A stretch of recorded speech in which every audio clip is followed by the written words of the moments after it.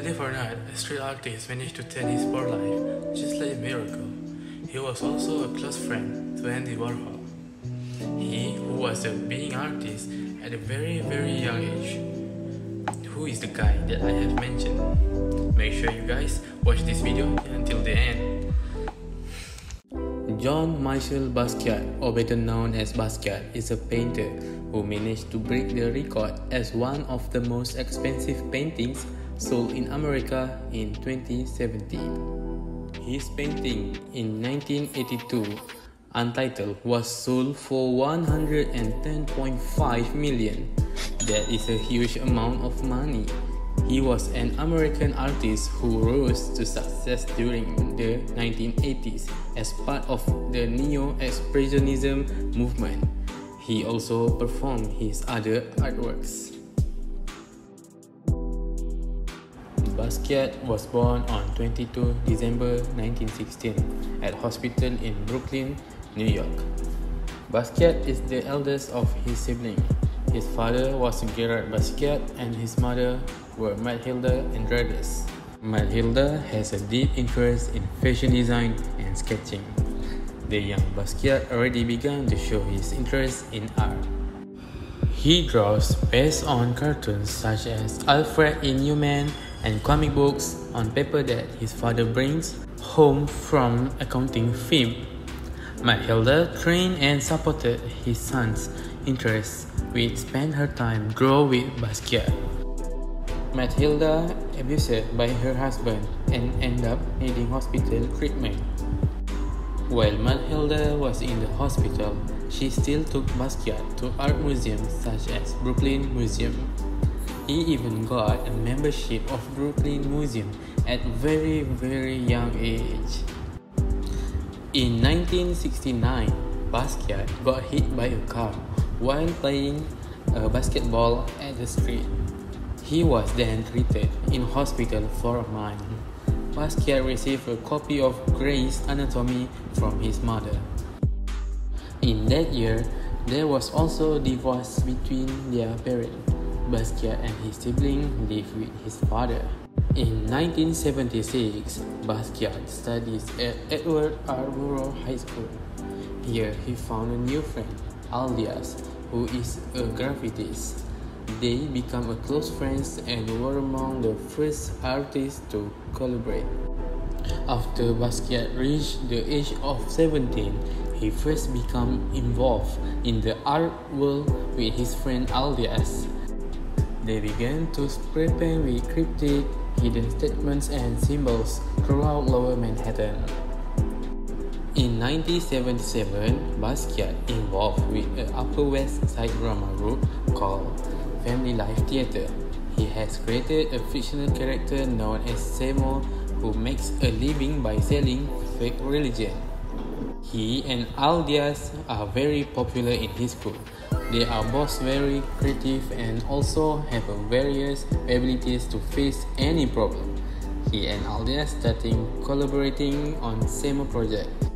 They started spray painting on the codes on the train of the IND line and around Lower Manhattan. This hilarious, profound, and rebellious declaration has been strategically spread throughout the area and managed to attract the attention of the public. After knowing this good news, Basquiat has identified himself as the producer of the work. They then took advantage of Samo by selling their own shirts, postcards, and also playing clubs with the avant-garde bands. In 1978, Basquiat left home even though Gerard was a little less convinced, but he gave him permission and money, thinking that his son would be a better person. When he reached the age of 21, he began to paint and work in the field of art full-time. Little by little, the improvements are happening. Basquiat mixed up his artwork with various materials he had found on the street. Among the things he used are wood, oil sticks, crayons, spray painting, and pencil. The codes he used were based on menus, comic books that were always open in his studio. He always keeps his reference source open and does multiple artwork at a time. The unique canvas produced by him has caught the eye of the audience. Even though his audience is on the rise, Basquiat still strives to portray challenging themes. One day, he saw his iconic artist, Andy Warhol, entering a restaurant. He walked and entered the restaurant carrying some postcards of his art with him. He met Andy Warhol and introduced himself. Basquiat also proposed to sell some of his postcard artwork to Andy Warhol. From here, Andy Warhol began to find something unique and interesting in Basquiat. They started to collaborate on the film Downtown 81, become the main character in the film, but it was abandoned due to a financial problem, and the movie was released on 2010. In the film, he was also required to draw a work of art that was actually made by himself. Then, he moved in with his lover at the time, Susan Malik, who supported Basquiat a lot financially. A year after that, he was in New York, New Wave show. More than 100 artists participated and only he was given space to join the shows. He presented 20 of his artwork in the last room. A woman who was interested in his artwork offered the basement of her gallery as a studio for Basquiat as he needed a place to do his artwork. He is able to complete 2 or 3 artwork in just a few days. In March 1982, when Basquiat was 21, that is his solo shows in Anina.